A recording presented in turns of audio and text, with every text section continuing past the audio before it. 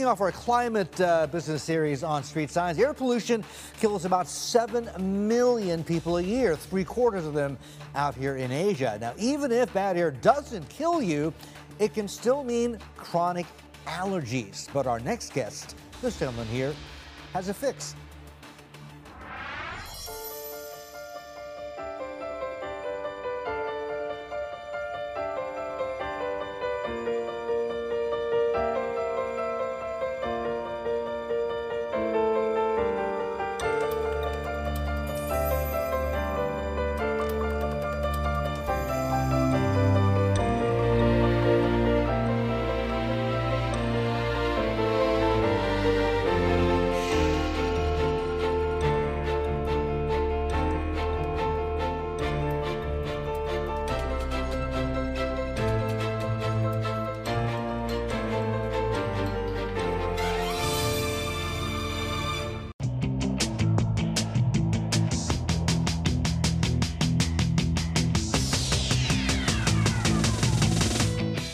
Now, we're starting with air pollution in this week's special series, Climate Business.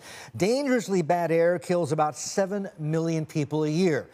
According to the United Nations, nearly 3/4 of them out here in Asia. And even if it doesn't kill you, pollution can lead to chronic allergies. In fact, 1 out of every 3 people in China now suffer from allergies, according to the World Allergy Organization. For more, Peter Wainman joins us. He's also chairman and also CEO at Equator Pure Nature, joining us around the desk here at the SGX, together with our guest host, Gareth Nicholson, head of fixed income at the Bank of Singapore. Peter, good to talk to you and appreciate your time. Just right off the bat, your company, explain to us, what do you do? Yeah, so we make a range of natural household cleaning products, laundry detergent, dishwasher, floor cleaner, made out of the fermentation of pineapple. We invented the technology and then we patented it globally. And everything is hypoallergenic is what you're saying? Yeah, non-irritation certified, free of known allergens. You know, we're seeing that you just mentioned about the pollution, right? We're seeing just allergy rates skyrocket through the region. You know, where I sit in Thailand, it's 49% of children that live in the greater Bangkok area now have allergies. It's about an increase of 1/3 from 15 years ago. Wow, okay. So the thing is, I mean, you're not the only company coming out with the hypoallergenic stuff. Your edge, your pitch would be? Yeah, so the concept compared to, let's say, other natural products, right? The concept, we come from fruit. We ferment a fruit. The end result of that is biosurfactants, natural acids, natural enzymes, and natural preservatives that clean. It's different than everything else that exists out there from a chemical product perspective. Okay, so it's natural is what you're saying? Yes. Yeah, okay. How big is the market for you? You know, it's substantial.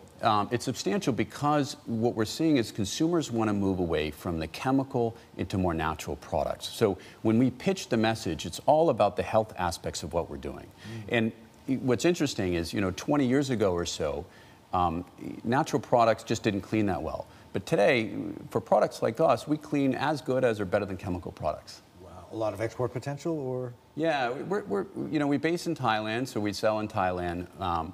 But we're an AAC-based company. We're selling throughout most of the AAC. Vietnam is a great growth prospect for us. We're in several hundred stores and increasing that to about 1,500 stores over the next 2 years.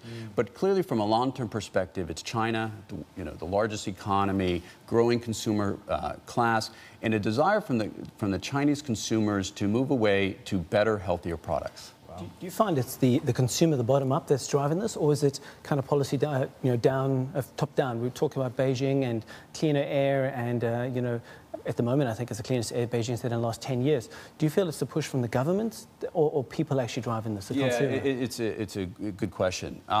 We see that people are moving away. Clearly, governments are trying to do their part with decreasing pollution, but what we're seeing is people are very concerned about these allergy, respiratory, asthma, and other type of issues. And I constantly hear from moms, hey, you know, my kid has, and I have a young child myself, my kid has allergies, you know, these problems. And so we're constantly hearing these problems from consumers that have these issues.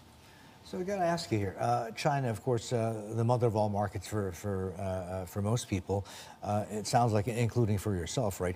Barriers to entry. Your business, what you do, fermented pineapples. I mean, I could see potentially, let's say, the Chinese or a Chinese entity trying to do something similar, say in Hainan or something. Sure, sure. We own the technology. We're patented in China. We're patented in the United States. We're patented throughout Europe. You comfortable with the protection on your patents, though? Yes. Yes, we broadly protected pineapple fruit as a fermentation source. You know, we are the only natural cleaning brand in the world with patented technology. Okay, all right. And you're worried that what you do and getting across borders is going to be affected by what we've been talking about since March, this escalating, also broadening and globalizing trade picture. Yeah. So you know, for us. We focus on the natural product expanding through the region, and the trade aspects of us are quite helpful. We're tariff-free through all 10 AAC markets. We're tariff-free to China with the free trade agreement between China and Thailand. Ah, okay, so you're covering ASEAN Economic Community is what you're talking about, right? Yeah, the AAC and then call it Greater China. Yeah. Got it. Okay, sounds good. Peter, listen, great to talk to you. Appreciate the time. Thanks for dropping by. Thank you very much. Do it again soon. Pleasure is ours. Peter Wainman there, Chairman and CEO at Equator Pure Nature.